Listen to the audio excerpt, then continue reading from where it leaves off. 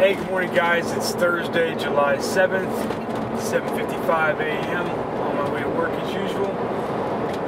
Time for the daily vlog. I got a couple people respond to me with some really good questions as for topics on the vlog. I'm going to answer two of them today. The first one I'm going to answer is, why do I do the vlog? What do I hope to gain out of it, I guess, and what's the reasoning behind it. The real reason behind it is I want to solicit communication among the people. One of the things that I've noticed is with the vlog is that people have come together. I've said this before, is that the idea behind this is that, Facebook, Twitter, all that social media is usually just a place for words. Someone types something in, someone else types something in. It doesn't really foster in an area where people can grow and meet and learn about each other and interact with each other. With the vlog, when I put the vlog up, people have talked. People have started saying, "Oh, wow, I didn't know that you did that and I did that." And, "Oh, my family does something similar to that when we go on vacation." Or, "Oh, I like the same food you like." So that was one of my ideas behind it, was just to get people talking, to get people interacting with each other. The second question was about Blue October and how I first learned about them and what the music means to me and things like that. I'm going to tell this one. This is going to make this video a little bit longer than usual, and also it's going to be very personal because it's going to be about me and my story. Because I can't quite tell you about how I came to find out about Blue October and what they mean to me without, telling a little bit about myself. So I'm going to do that. So just bear with me for a little while as I tell you this story. Several years ago, I don't know, even more than several, at this point, quite a few years ago, I was in a relationship with somebody that out of nowhere just kind of fell apart before me. I wasn't really paying attention to it, the relationship, and I had a car accident and I was unable to care for myself. And as soon as I was kind of able to care for myself again, the relationship ended without even knowing. I came home from work and there was a note telling me I had to leave. And this kind of really messed with my head. I had been feeling depressed, I guess, and I was having bad thoughts, I guess you could say, for a while. It just kind of went unnoticed or went undiscussed. So the relationship ended. I was on my own, and I was having a really rough time of it. I felt like I lost everything in my life. Not just the person I was with, but also I felt like I lost my daughter, a little girl who I was adopting at the time. My family wasn't around. I really felt depressed and lonely. And to compound the situation, I still had issues from the surgery. I had to have more surgeries.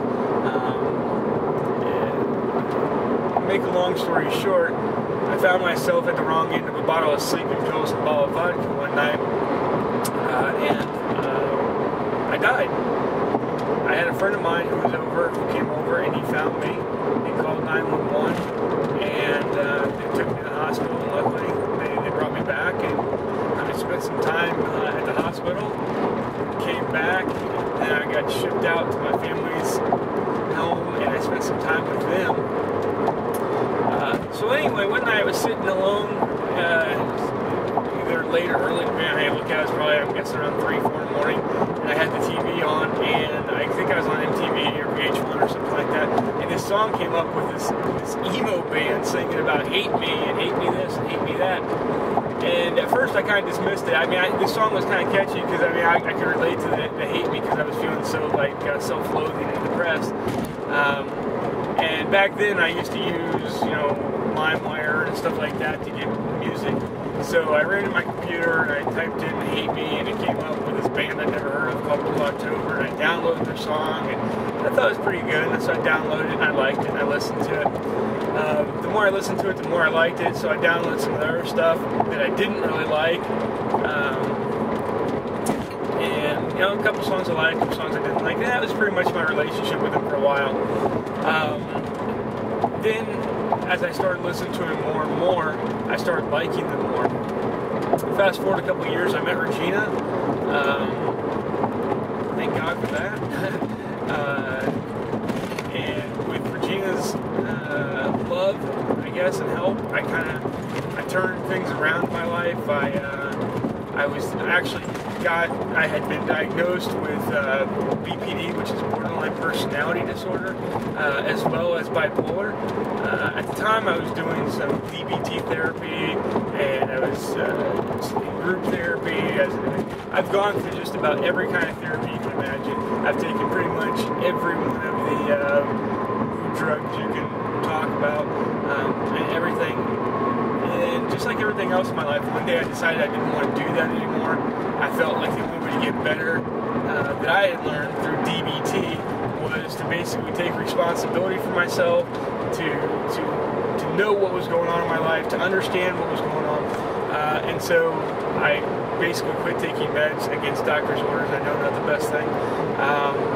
And knock on wood, I've been fairly decent since then. Now, all along this time, I'm listening to Blue October. I'm really liking the band. I'm thinking how great they are. I told Gina about how much I like them, and I got her into it, if you will. And then one year, about, I think it's 3 years ago, I think it was, Gina bought me tickets to go see Blue October as a birthday present. And that was our first show, and I just went to the show, got in line, saw the band, said that was great, got in and left. Still liked the band. Then the next year, we decided to go again. First couple, and this time was a little different. We went to a couple shows. Went to the first show, same thing. Went to the show, left. Second show, got in, got out, left. Third show, when we went to it in Boston, I got the VIP package, which got us in earlier, and we got to meet the band. We got to meet some of you guys out there. I know there were some of you guys were out there. Met some of you guys, met the band, took some pictures, had really good seats, had a really good time. Went to the band, to the bus after the show, got some more pictures, met Justin, met the guys. I felt like I had a really good meeting there with Justin, like we connected, and that was pretty much it. That was like last year, and then this year, I don't know, something crazy just happened, and it just seems like the whole focus of my music interest and everything just has really changed into Blue October and the groups and being very active and supporting to the band. I know Gina has also really grown in her appreciation and love for the band, as well as my kids. Samantha has kind of come around to the point where she was really like in the Jonas Brothers and things like that several years ago, and then Lady Gaga and things like that. Sammy's really, really a big music lover, but I really think that she's found an appreciation for it, as well as Johnny, my older son, or Gina's older son. He was into rap and things like that, and just listening to Blue October with us, he started listening to it and started appreciating it. And then after we took him to the New York shows, he said to me, he got it. It clicked for him. He said that after all the concerts, all the shows he's ever been to, the acoustic show that we went to in New York, he said that was by far the best concert he'd ever been to. And now he's hooked on them as well. He loves them as well. And now we're all very anxiously waiting and excited for the Any Man in America tour. So I know this has been very long. This is by far the longest one. This is over 9 minutes as of right now. So I'm going to wrap it up, and because it's going to take forever to process and put up, and hopefully you guys will stick with it. I mean, 9 minutes is a long time. So let me wrap this up, guys. As always, I love you guys for all the support and goodwill that we get from you. To Regina, I love you. To Samantha, I miss you. Johnny, I miss you too, man. Hopefully we will get to meet all you guys out there. The sun is out and shines. It's a beautiful day. I hope it is where you are too. So until my next vlog, guys, talk to you later. Bye-bye.